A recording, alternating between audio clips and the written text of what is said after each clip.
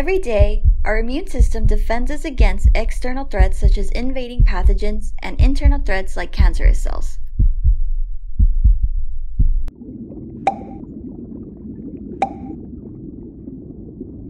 A key part of this defense is a specialized class of immune cells called dendritic cells.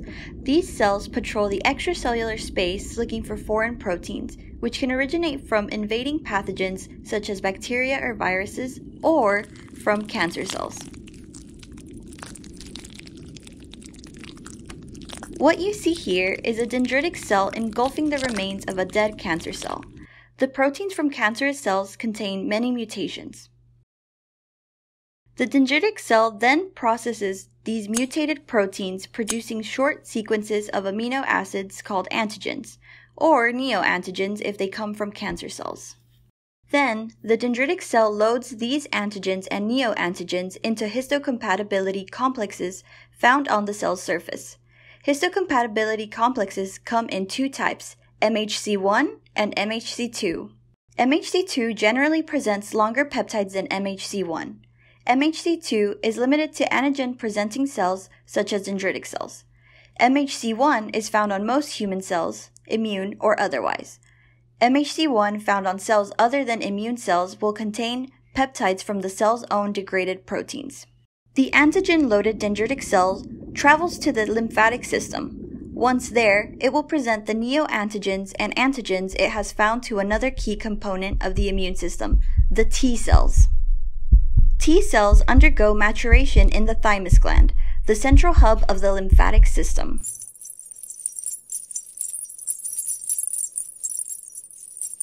Through a complex selection process, each T cell generates a highly specific T cell receptor, or TCR.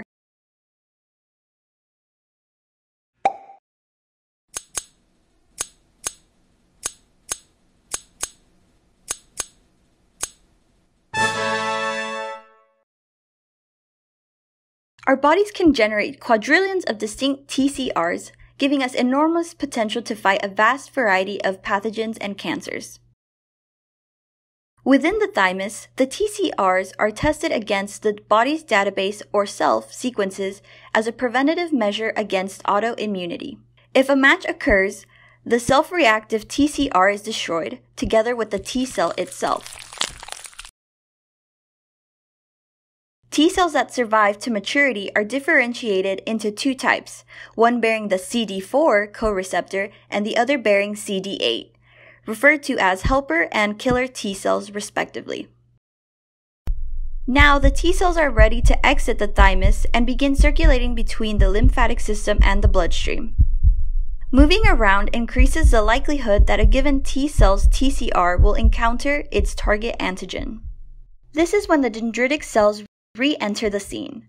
By presenting antigens on their MHCs, dendritic cells enable T cells to recognize their foes.